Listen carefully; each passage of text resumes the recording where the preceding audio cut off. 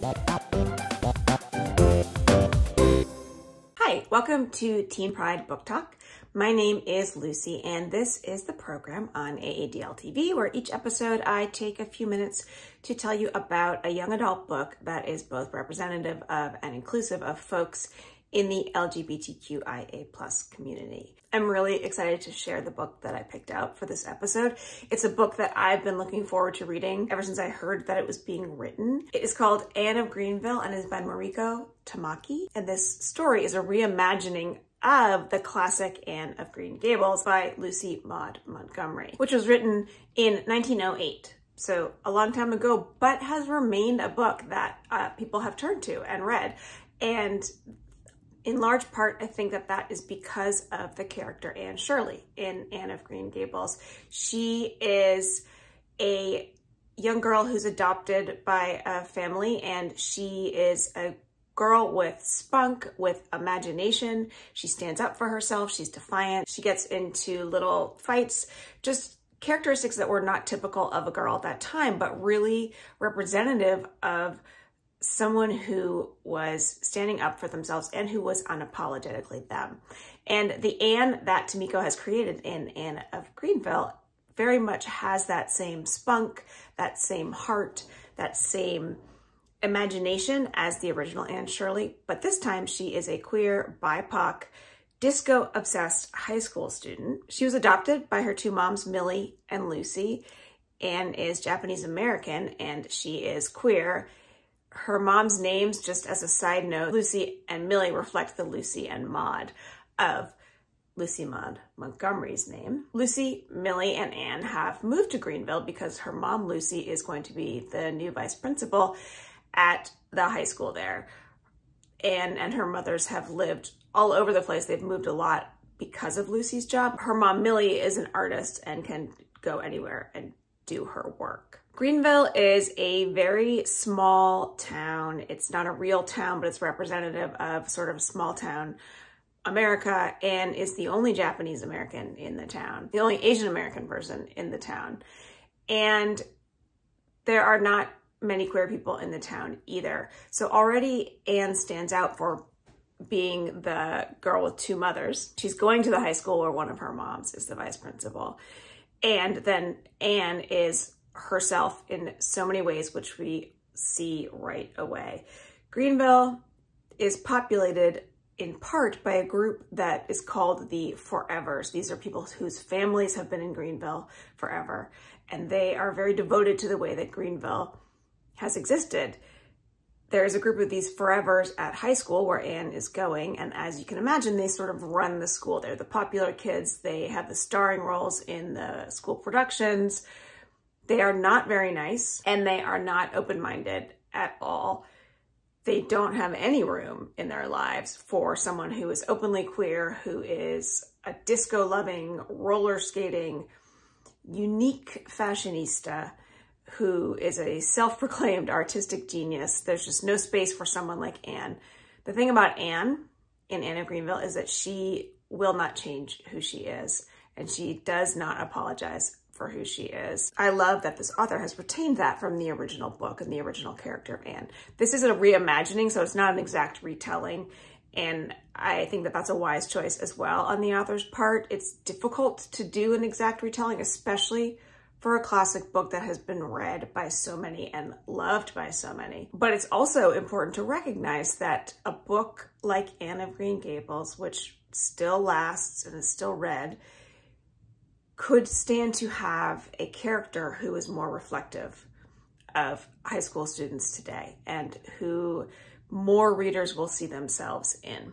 And that is what this book has given us. So Anne does make one friend right away, a girl named Barry. Barry's a loner. Barry is labeled as different. Barry doesn't abide by strict gender constructs, and Barry and Anne become really close right away. Anne also develops a crush on a girl named Gilly, who is part of the Forever crowd, but sort of seems like maybe she could be nice to Anne. It's kind of questionable.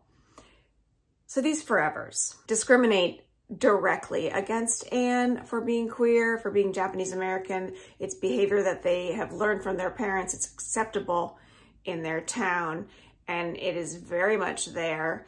Anne's mother also has to work against this discrimination as a queer woman, even from people who work in the high school, even from the principal of the high school. The Forevers really work hard to exclude Anne from everything, and they do this by not making room for any change and by using labels and using incendiary language to keep change from happening. So if there is a new show that's going to happen and it's not the traditional Our Town, but in this case Peter Pan, the Forevers immediately label this as part of a gay agenda that is created by Anne and her mother. Because Anne is cast as Peter Pan, they see this as a direct assault to gender norms, yet Peter Pan is usually played by a woman and has been historically in Broadway. Anne's mom, Lucy, is in a tough situation because she is the vice principal of the school. She would like to behave accordingly in order to keep her job, but she's also Anne's mom. And as such, she wants to stand up and defend Anne. Anne is very quick to react. She doesn't tolerate a lot of the behavior that is directed towards her. The way that she acts out is not correct. It's usually physical, but she is standing up for herself and she's not willing to change who she is. And it's important to her that there is a space made for her in this town, and a space made for people like Barry, and a space made for her mothers. It's impossible for Anne not to react. This does get her mom in some trouble as well. Anne is defiant, as I said before. She's a daydreamer. She loves the things that she loves, and she is fiercely loyal.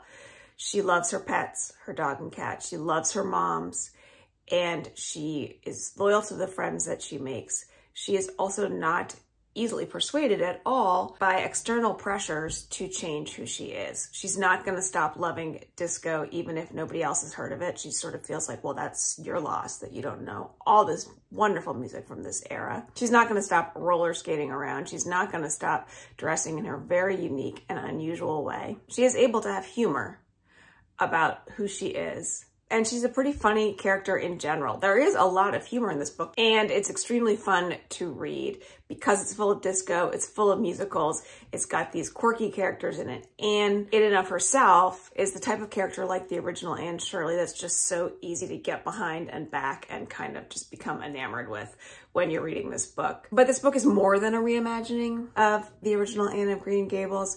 It's more than just this story of one girl moving to a town where she doesn't fit in and she's treated horribly. It's not really the story of a whole town changing their ways to find a space for Anne. That certainly doesn't happen in some magical way, but it is the story of this girl who refuses to let the world change her. And it's a story about being true to yourself and helping the other people around you be true to themselves through your loyalty, through your support, and through just putting yourself out there. In Anne of Greenville, Anne has a lot of disco songs that are sort of anthems for her, but she sings at one point Gloria Gaynor's I Will Survive, and that is very emblematic of what Anne does when she arrives at a town like Greenville. If you have read the original Anne of Green Gables, and you are a fan, I think you will like this book, but you do not have to be familiar with that story at all to enjoy this book. So I highly, highly recommend Mariko Tamaki's Anne of Greenville. I hope you enjoy it as much as I did.